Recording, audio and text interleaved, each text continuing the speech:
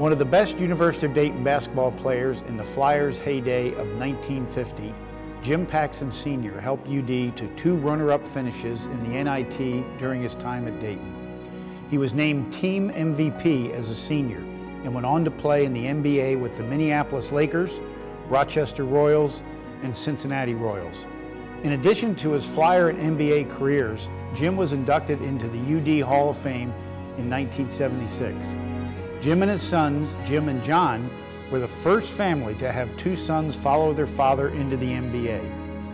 Our thoughts and prayers are with the Paxson family as we remember a great Flyer, Jim Paxson.